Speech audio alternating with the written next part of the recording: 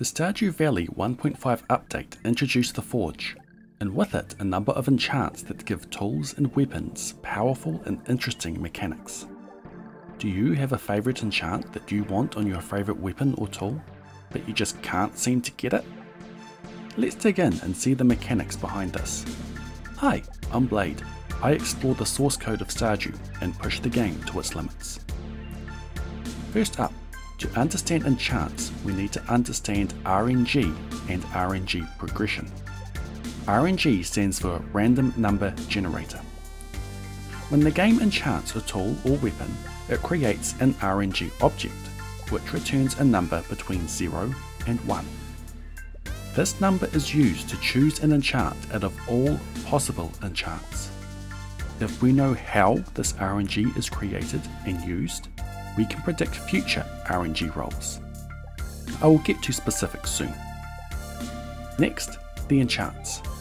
Each type of tool has its own list of possible enchants. These are in a set order. The placement of an enchant in the list determines what RNG number is needed to get that enchant.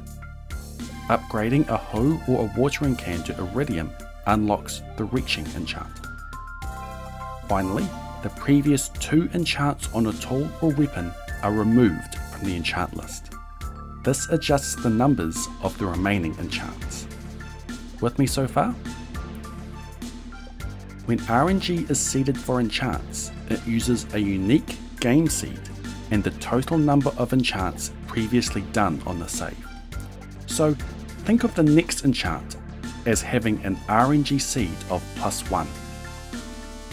Adding 1 to the RNG seed adds 0.522425314189133 to the result of subsequent enchants, throwing away whole numbers. How about an example?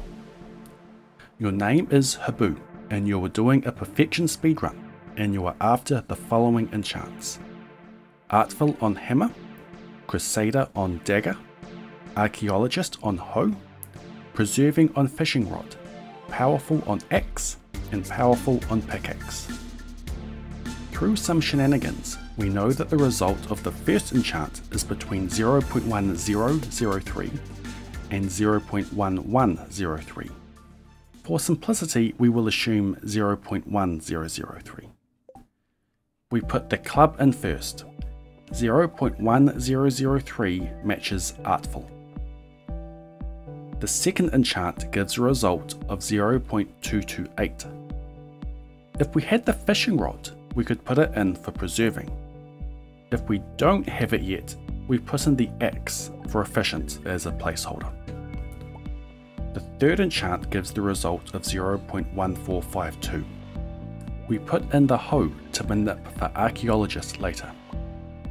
Fourth is 0.6676, which gives Crusader on the dagger. Fifth is 0.1900.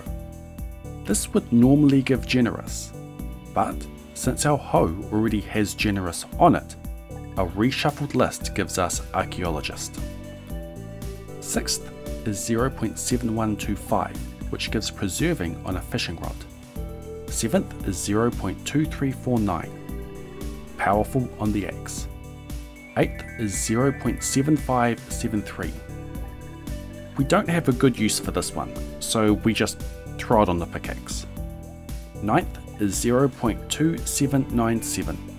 This puts Powerful on the pickaxe, and we have what we want. If you're trying to work out your own progression, it is useful to note that restarting the day and enchanting again will give the same RNG results. This can give you an idea of what you need to enchant and when. I mentioned before that with some shenanigans, I knew what the result of the first enchant was. Those shenanigans is the location of golden crops.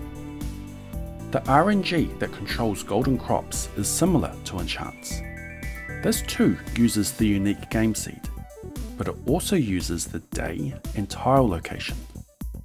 If the RNG is under a certain number, then the crop is gold. This number changes based on farming level and fertilizer type. The most precise result we can get is at level 0 farming, where the number is 0.01 or 1%. By noting what tile location is gold when, we can use the difference in the RNG seed to know what number is used for the first enchant.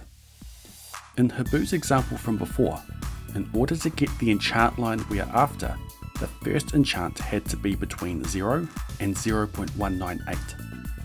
I built this crop grid to plant the first 15 parsnips on, which gives a 17% chance of hitting a golden parsnip. By resetting until a golden parsnip appeared, the randomness of enchanting was removed. So, there you have it. You now know about the progression of RNG for enchanting. If you like exploring in-depth mechanics of Stardew, make sure to subscribe, or come find me on Twitch. I plan on doing more videos like this, and showing off this knowledge in my own crazy challenges.